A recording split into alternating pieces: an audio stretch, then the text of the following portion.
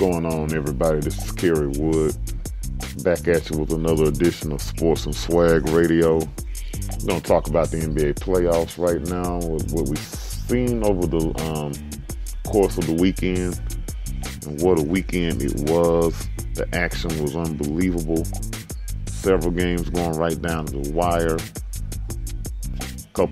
We had one game go to overtime. Boston Celtics and the Milwaukee Bucks. Had to be the game of the weekend.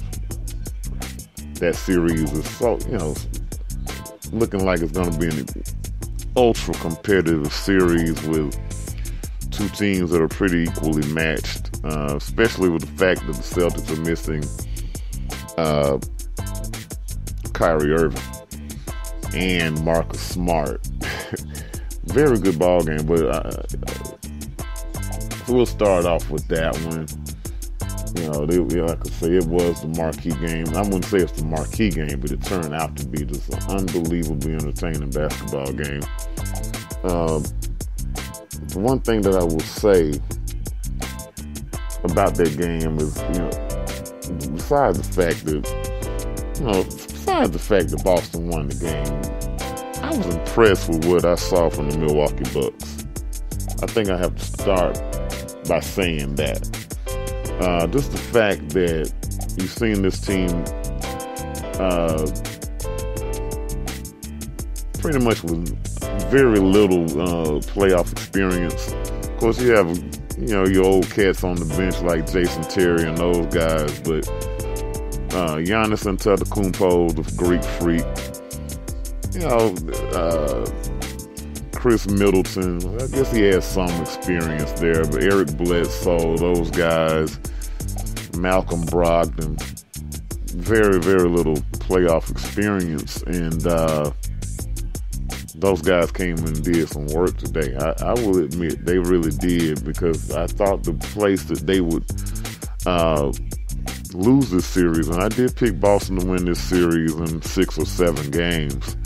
I think Milwaukee proved to me that if they can continue to play with that type of mental toughness that they played with down the stretch of that game, being able to come up with big stops on the defensive end of the floor, they can win this series. I really didn't think we'd see that from Milwaukee.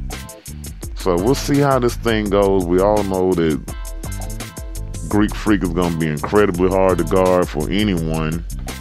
And he was that today, 35 points on 11 of 21 shooting, 13 of 16 from the free throw line. He had 11 defensive rebounds, 13 rebounds overall, 7 assists. big time performance from the Greek Freak. Chris Middleton joined with him with having 31 points of his own. Of course, hitting that crazy shot with just 0.5 seconds left in the regulation to send that game to overtime. Huge shot. Malcolm Brogdon chipped in 16. So Milwaukee, they proved to me that they can hang in with Boston, even though I understand Boston's missing all of these guys, Kyrie Irving especially, but man, the way that team plays, the way they come at you so aggressively, especially with playoff time like this, I didn't know if Milwaukee would be able to stand that pressure, and they really stood up to it. Al Horford led the Boston Celtics. He had 24 points, 12 rebounds, 3 block shots. Just kind of looking over some of the stats here. Jason Tatum, 19 points, the rookie out of Duke. Jaylen Brown, his second season, 20 points. But what about Terry Rozier? Terry Rozier and actually Marcus Morris. Terry Rozier, the young point guard out of Louisville, just tore it up. He hit that big three to put the Celtics up for about I guess 0.5 seconds. A half a second, however you want to call it. Put them up 99-96 until, of course, Middleton hit that three. But 23 points from Terry Rozier. Huge game. Again, those are the type performances Boston's going to have to get if they're going to move on. I have Boston winning this series. I think they're setting up a collision course with the Philadelphia 76ers in the second round. That is going to be your next big NBA rivalry. I'm telling you right now, if you don't know it, I'm telling you right now, it's going to be like the 1980s when we saw Dr. J and Larry Bird and Kevin McHale and Moses Malone and Maurice Cheeks and Dennis Johnson. I'm telling you right now, that rivalry is coming back. When you look at how young both these franchises are, the players who you have running the show, in the front office, head coaches, all of that, it's going to be the next big rivalry. So again, Boston takes a good step, going up 1-0 with their home win against the Milwaukee Bucks, 113-107. Let's move on. Since I kind of brought up the Sixers, and I know the Boston game was Sunday. We're going to move to Saturday, so we'll stay in the East. Philadelphia 76ers doing what they had to do and then some against the Miami Heat. And this is a series that I was kind of thinking, and I'm still not convinced Philadelphia is just going to run over Miami. But I'm thinking this is going to be a very intriguing series, quite possibly a 6 or 7 game series. I still like Philadelphia to win it. But, man, you have to be incredibly impressed with how they just put it on Miami in the second half. Miami was up, 3-4 points at the half in that basketball game. And before you know it, they were down double digits starting that second half. Incredible, play from Ben Simmons. This dude is unbelievable. J.J. Redick hitting some threes. J.J. Redick had 28 points. 4 of 6 from three-point range. Dario Saric, who a lot of people overlook his importance on this basketball team. He had 20 points. Again, Ben Simmons, it all comes back to him, don't get me wrong. Ben Simmons was unbelievable with the moves he was making to get to the hoop, to break down the defense, and then he was finding guys open, whether it was cutting to the hoop, whether it was Redick on the three-point line, whomever it was, and he was just unbelievable with 17 points, 14 assists.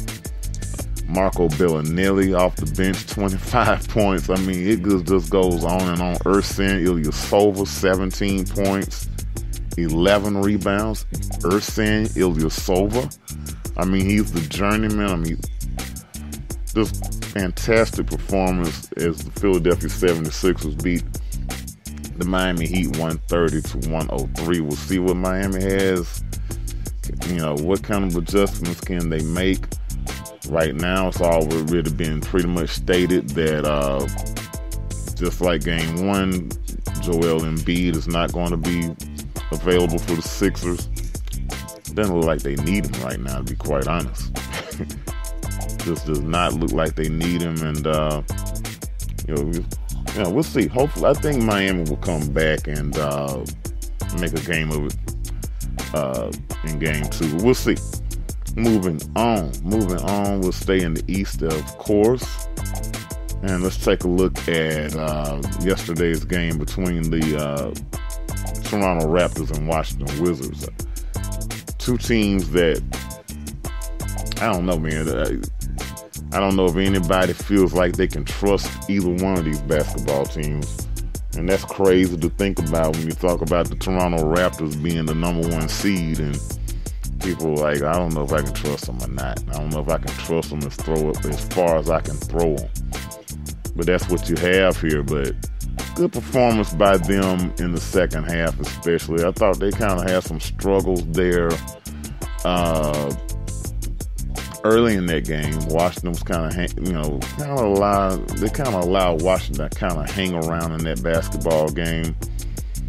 And but Toronto with their bench, it was their bench that really, I thought, kind of kept Washington at bay. It kept John Wall and those guys at bay, and Bradley Beal, Markieff Morris, all those guys had really good games. Wall 23 points, Bradley Beal 19 points, Markieff Morris 22 points, Mike Scott 14 points off the bench. Boy, I think the difference was Toronto, their bench was just unbelievable, and they kind of really stepped in for Kyle Lowry, who had a slow start to the game. Really still didn't have a good game at all, only 11 points. But what else is new with him at playoff time? When the calendar switches to April, this dude, I don't know, man, checks out. But he did step up in the second half. I have to give him credit for that. And had a little bit better game, a little bit better time of it there in the second half. DeMar DeRozan 17 points, Serge Ibaka 23 points, 12 rebounds. He was huge, but it was the guys like DeLon Wright, 18 points off the bench. CJ Miles, who, this dude, as soon as he jumps into the gym, he's within range of shooting the basketball. This dude shoots threes like nobody's business. He was 4 for 7 from three-point range last night, and those were the guys that really kept Toronto afloat while Lowry and DeRozan were struggling. But luckily, those guys were able to keep it going, get it going there in the second half, and Toronto wins the game 114-106. Again, I've got Toronto winning this series, and that's really, I don't know, man. You would think this series really would be a toss-up, and maybe it is. Maybe Washington's gonna step up, but do you really trust that? I don't. I just. And right now, I think it's just kind of the lesser of two evils right now. I know the Toronto is the number one seed. I know their bench has really stepped up this season to kind of supplement what Lowry and DeRozan give them, but I don't know, man. I just can't get with it. Just can't get with it, but again, we'll see what happens. The Raptors take game 1, 114-106, and in the last game in the Eastern Conference, it's probably going to be the game that everyone's going to be talking about. Stephen A, those cats, Sterling Sharp, Skip Bayless, all those guys in the morning. We're talking about this 18-point drubbing that the Cavaliers took to the Indiana Pacers, 98-80. Let's just be real about it. Cleveland was never in this basketball game. Never. Indiana jumped out of the gate something like 15-16-4. And Cleveland made a couple runs here and there. They cut it to 6 or 7 or 8 points, but I don't think they ever got any closer than that the entire basketball game. At home, game 1.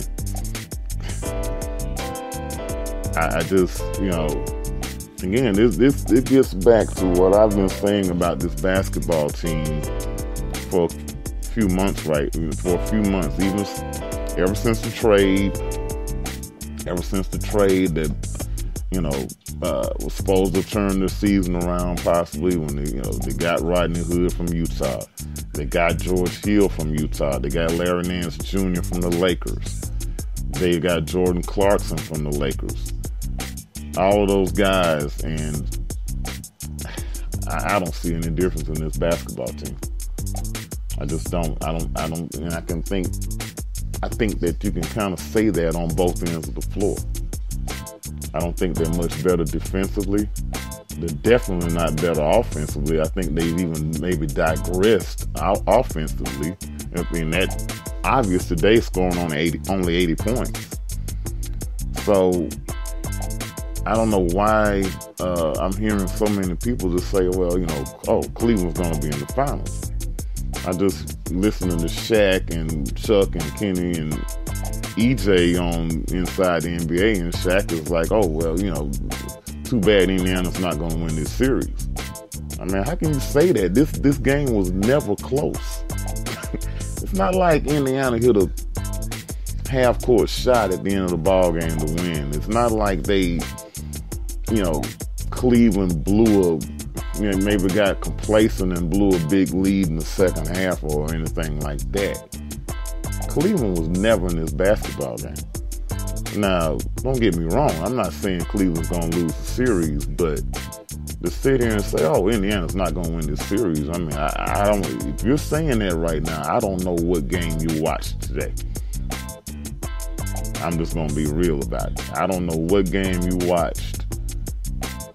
But let's check out some of the stats in this basketball game. Humongous game from Victor Oladipo. 32 points on 11 of 19 shooting.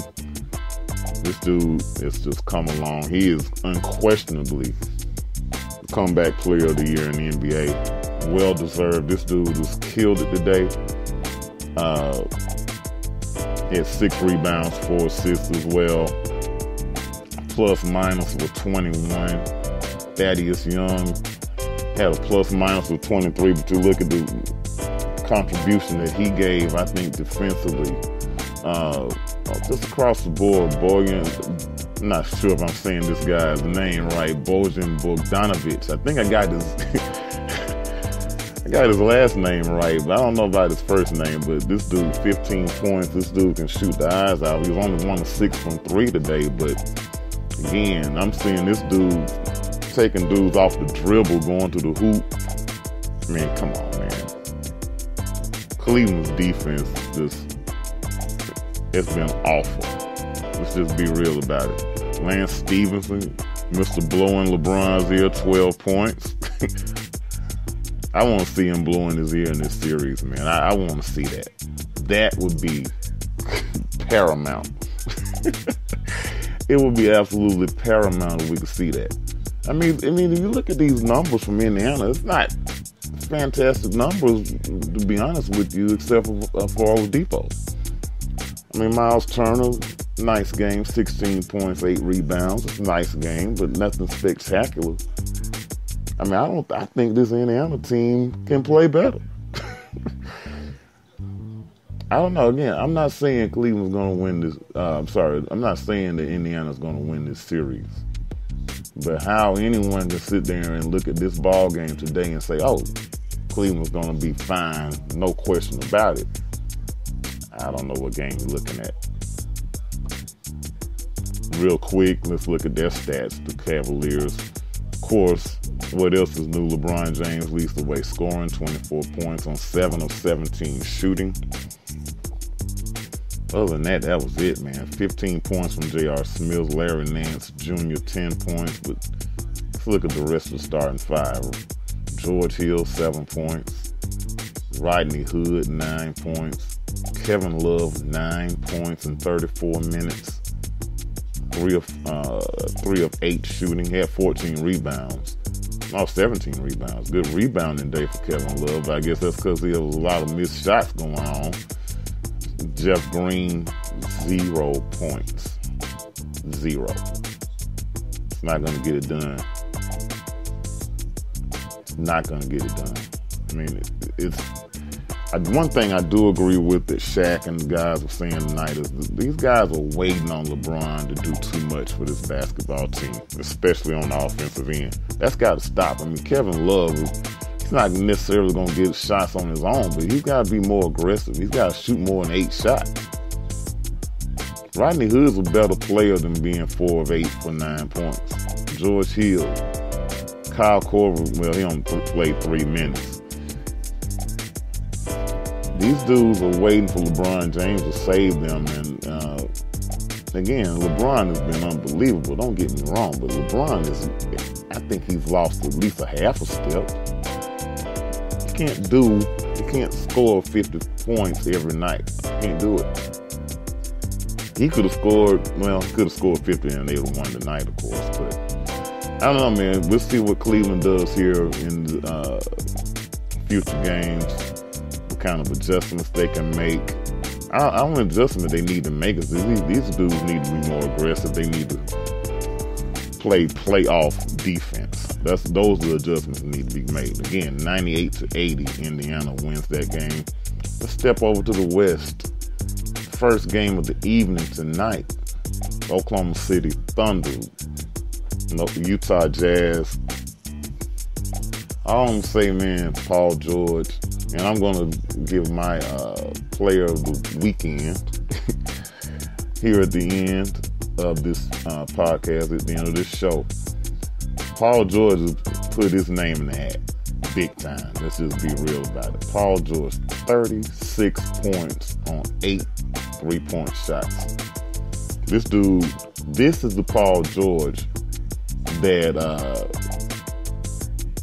I like to see. I've always been a big Paul George fan, even though he doesn't play for my favorite team, the Houston Rockets. But this dude put it down tonight. This is what we want to see from Paul George. PG-13. This is that cat. He was unbelievable, unstoppable. And if he steps up like that, and I haven't been really impressed with the Thunder this season. I thought they should have won more games than they did. 36 points tonight, man. If this dude shows up like that, they can beat anybody. I don't know if it comes down to if they can beat Golden State 4 games. And a lot of people question whether or not they can beat the Houston Rockets 4 games. I'm a huge Houston Rockets fan. I'll put that out there right now. If this dude shows up like that, they can absolutely beat the Houston Rockets. Let's just be real about it. So 36 points for him, 29 points from Russell Westbrook. What else is new? 13 rebounds, 8 assists. Another night at the office for Russ. Well, let's talk about Carmelo Anthony in a quick second. This is the type thing that I think you have to see with Oklahoma City. 15 points in 37 minutes. 5 of 13 shooting. Not great shooting, but not bad. Not terrible. This is what I think you need to see. I think Russell Westbrook and Paul George need to be on an every night basis. Obviously, Westbrook is. Let's be real, okay? Westbrook has definitely been the alpha dog of this basketball team. This is his team.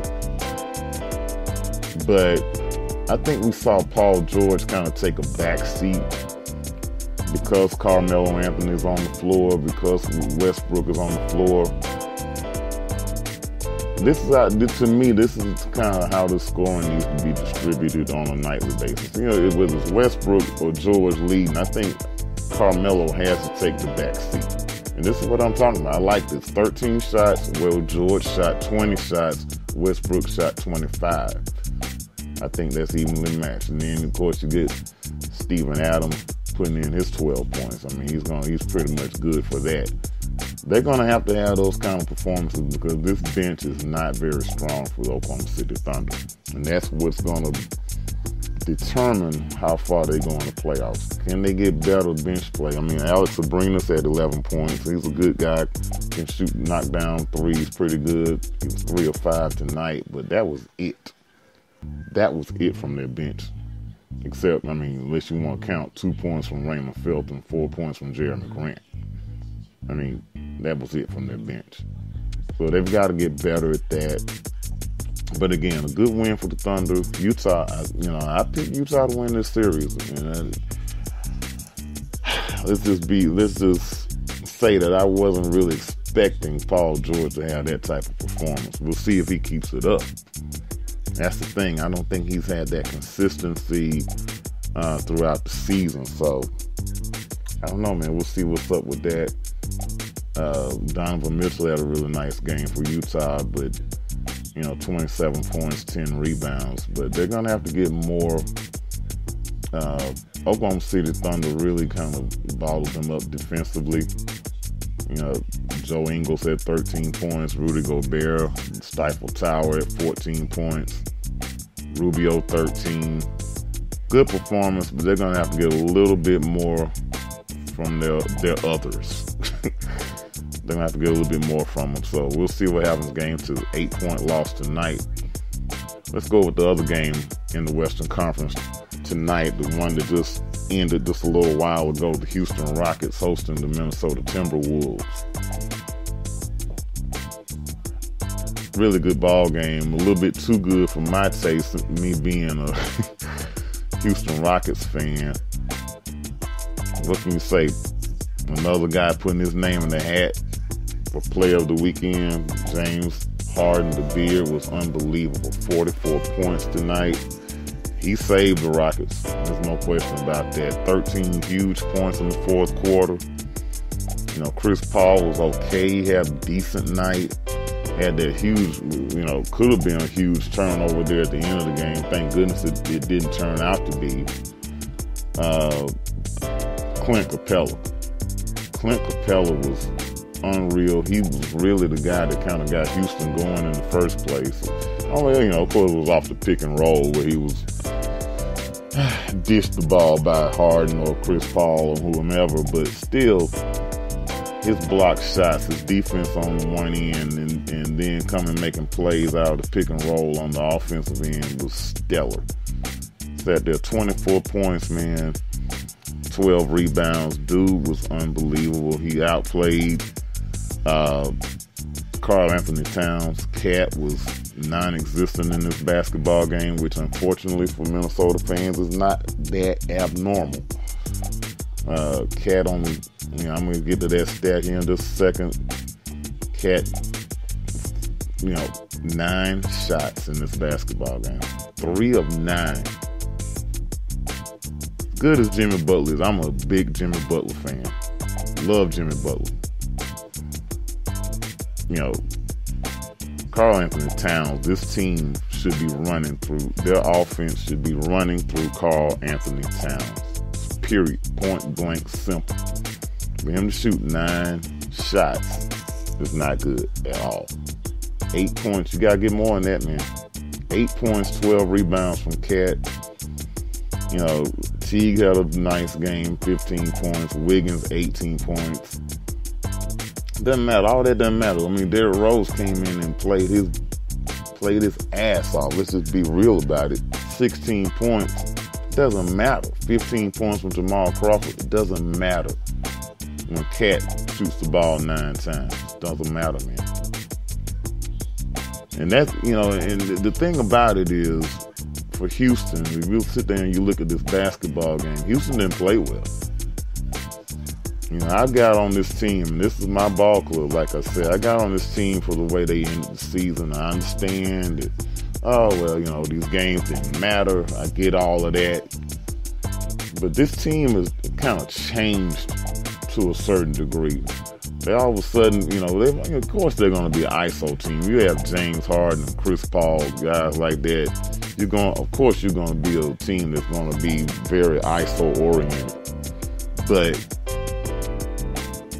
the pace slowed down a lot. I will say they really played at a fast pace tonight, and I was happy to see that. But I don't know, man. I mean, I understand we shoot a lot of threes. I was happy with the defense tonight, but again, I think Minnesota bailed them out. So, I don't know. Houston not playing tip-top shape right now. Not impressed with the way they played tonight, except for James Harden and Clint Capella. Other than that, they didn't get anything, man. Chris Paul, 14 points is decent, maybe. P.J. Tucker, 3 points. Ariza, 3 points. Eric Gordon, 7 points. That type of performances, those type of performances are not going to get it done. Forget about Golden State. That's not going to beat Oklahoma City if you face them in the next round. You might get by Minnesota, but you're not beating anybody else with that. Let's just be real about it. So we'll see how the Rockets come out game 2. Let's move on to yesterday's action in the Western Conference. We'll quickly go through those. Again, Golden State Warriors, man, all over the San Antonio Spurs, 113-92. What else can you say? The Spurs, you have to feel sorry. I kind of feel sorry for Spurs fans to a little bit of a degree, maybe a hair. I mean, not having their main guy, Kawhi Leonard, not having him all season, man, it's just, that has really been unbelievable. I don't know what's going on with that situation. I don't know how it's going to end. It's not like it's looking like it's not going to end with him being in San Antonio. It's looking like he's going to end up somewhere else. I don't know where that's going to be, LA, where he's from, or whatever. I don't know. It's not a good situation. But the Golden State Warriors they look like the Warriors were supposed to look yesterday, even without Steph Curry. Klay Thompson led the way with 27 points on 5 3-pointers. I mean, what else is new, man? Golden State's going to win that series easily. I think that's probably the only series that there's no doubt we know who's going to win it. Maybe the Sixers series, the way they played last night.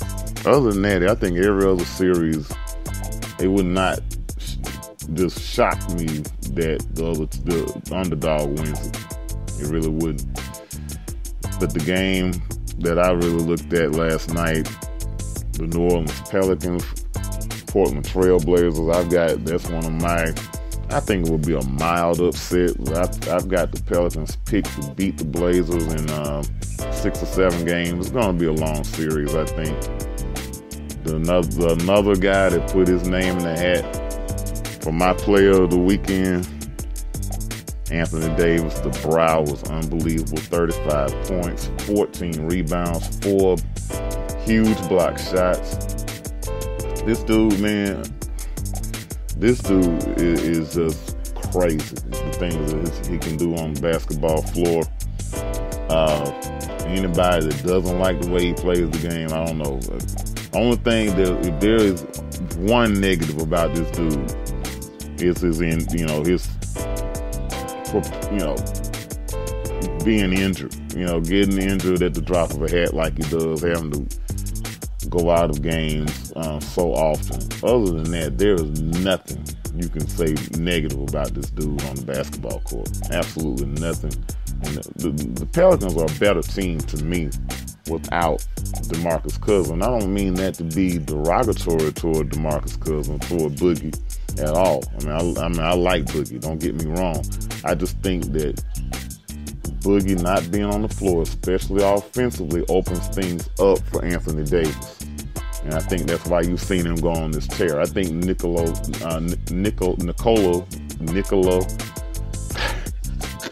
Mirotic is a really good, is a really good compliment to him as well. Mirotic had 16 points last night, 11 rebounds.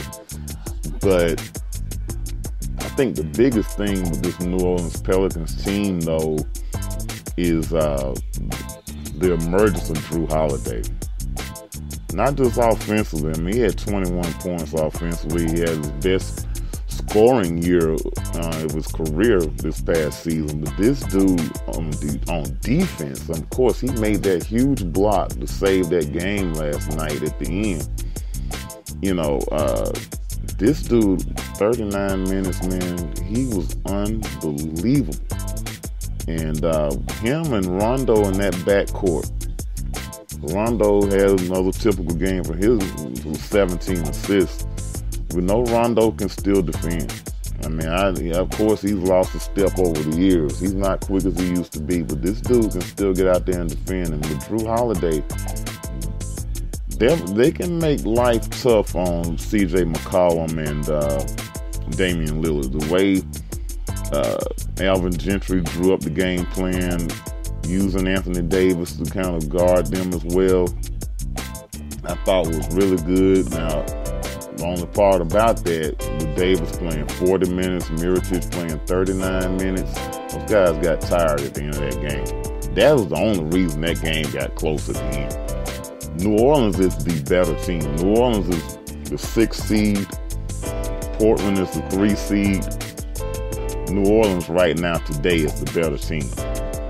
The better team won that basketball game last night, and I think the better team is going to win this series. Another cat off the bench is Ian Clark, 10 points. You know, he was came over from Golden State. I think that's a guy that the Golden State could use right now, to be honest with you. I thought he was really good down the stretch of that basketball game. Again, I've got New Orleans winning this series, and looked good last night. We'll see if they can continue that. Just real quick, let's look at Portland's stats. They are off to another slow start as well in the first half, being McCollum and Dame. I mean, Dame, Lillard, those dudes were horrible in the first half. They kind of rebounded in the second half. Dame having 18 points, McCollum 19, but those numbers are below what you would expect from the Portland Trailblazers at this point. So, again, a really fantastic weekend of action, man. The playoffs are off and running with a fantastic start. Again, let's talk about some of those really great performances. Again, I'm looking at 4 guys, of course. Harden throwing his name in the hat for player of the weekend. Anthony Davis, the brow, unbelievable performance. Paul George, unbelievable performance.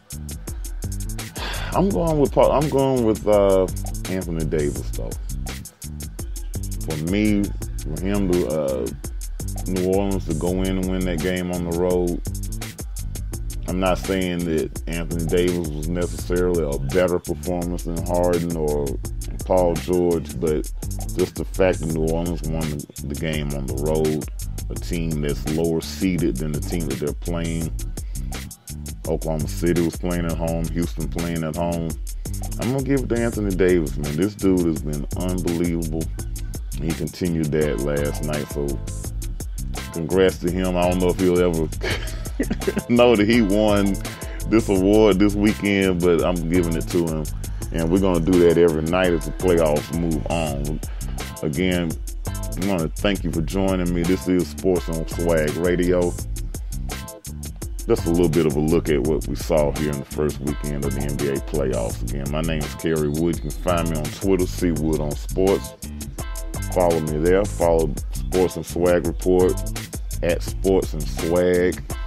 They're on Twitter, Instagram as well, at Sports and Swag Report, at CWood on Sports on Instagram. Like the Facebook page. When we're on Pinterest, we're on Google Plus. Pretty much, man, all you have to do is just put in Sports and Swag, and I guarantee it's going to pop up for you. Again, check out the website, sportsandswagreport.com. Got a lot of good content going on there. Baseball season started in. We had several articles last week about that. We got the NFL draft coming up. We're going to have some stuff going on about that. We'll have some college football, mainly SEC with the spring games going down. Man, we're just going to be all over the place, and I think it would definitely be a good thing for you to check it out. Again, I want to thank you for coming in tonight. We'll see you later on as the playoffs keep moving on. I'm out.